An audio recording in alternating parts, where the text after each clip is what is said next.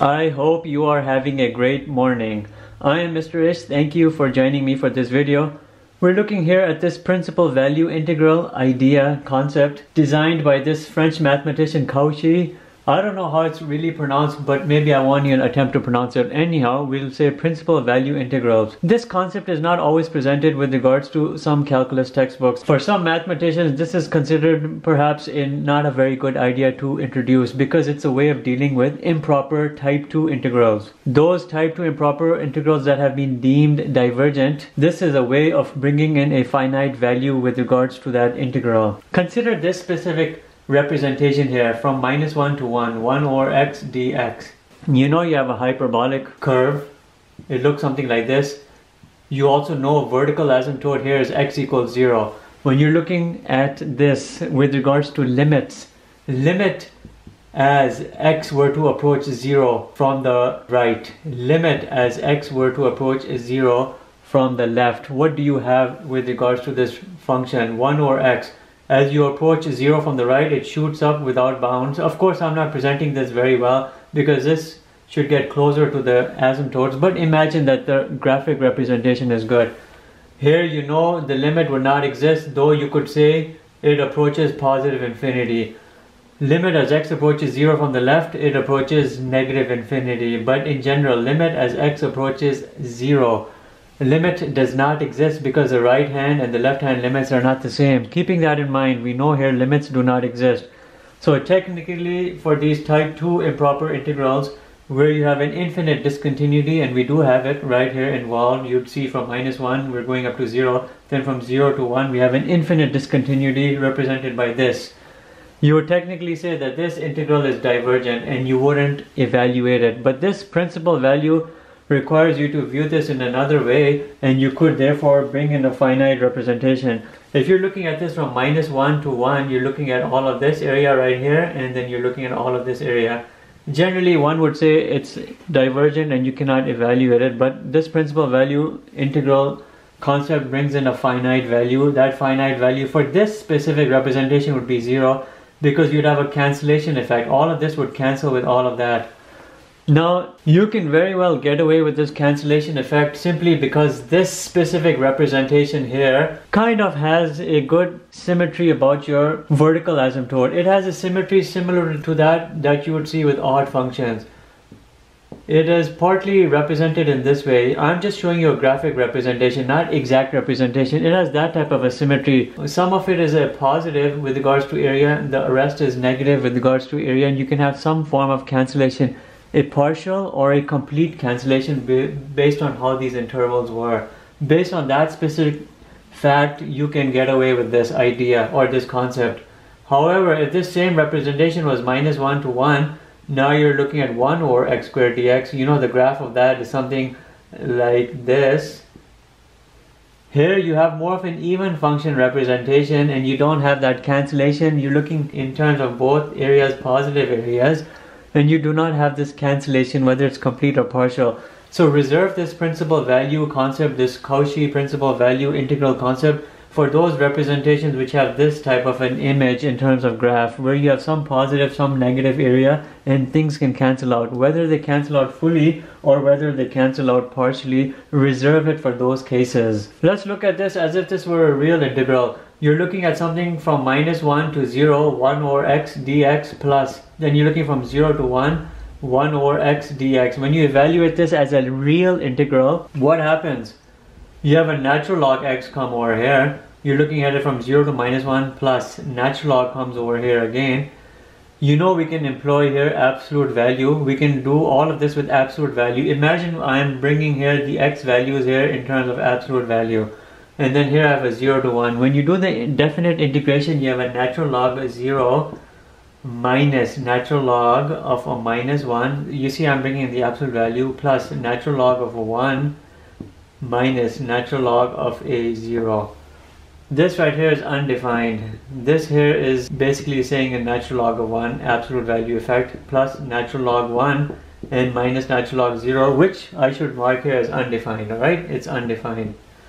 By means of this single undefined or this other undefined, all of this, if you evaluate this in terms of a real integral, you have to say that this entire integral is undefined, or it's divergent, or the representation, it does not exist. You can say all of that and we would be good, because we have a type 2 integral that's been evaluated in terms of the normal way that it would be evaluated, and you would say it's undefined. Let's put all of this aside. Evaluate the same integral as this principal value integral and see how things change. You bring in a limit over here. You're still evaluating it in this way, and you're going to do a limit because you know there's a specific vertical asymptote here. The vertical asymptote here is x equals 0.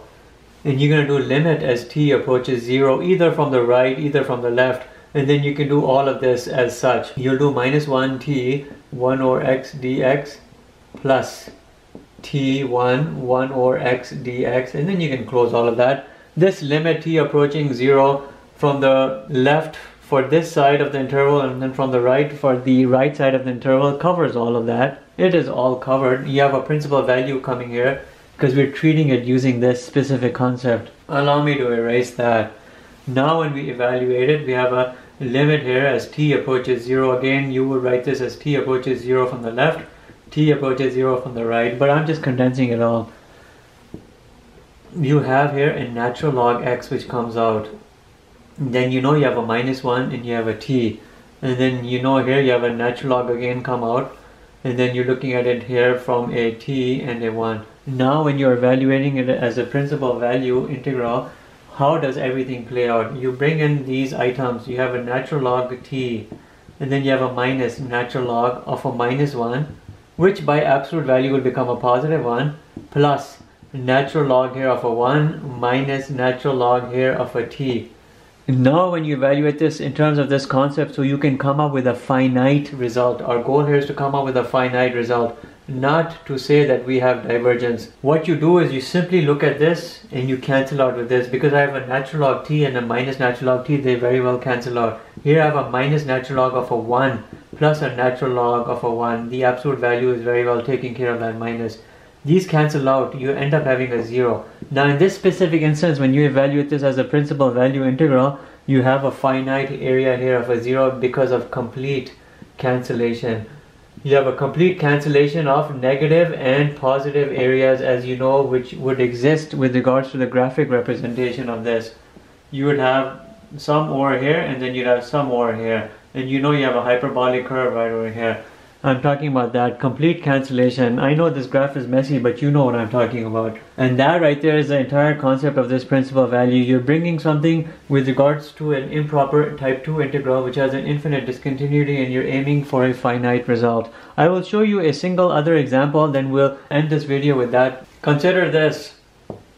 Secant x dx 0 to 5 pi over 4. I've specifically chosen this so I don't have an even representation with regards to either side of a vertical asymptote. I'll have one side which will be slightly greater than the other side. You know when you're looking at a secant x, right here, positive pi over 2 vertical asymptotes, and it's coming off here of a cosine curve which would be looking something like this. Then you have another representation. We're looking at from 0 to 5 pi over 4, which is 225 degrees. Here's 0, here's 90, 180, 270, and we're looking up to right here.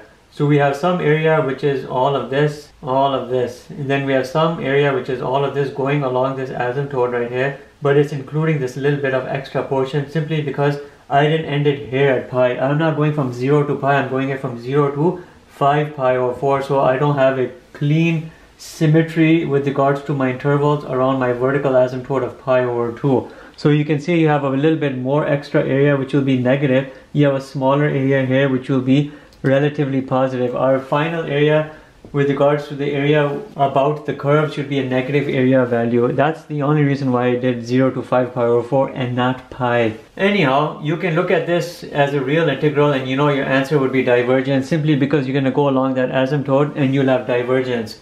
But we're going and treating this as if we're looking for a finite result. And let's look at it in terms of a finite result. We know here our vertical asymptote is pi over 2. Limit as t approaches pi over 2 either from the right and from the left. And I'm keeping it general like this. I'm looking here at the integral which will look at this. 0 to t. And then I have a secant x dx plus.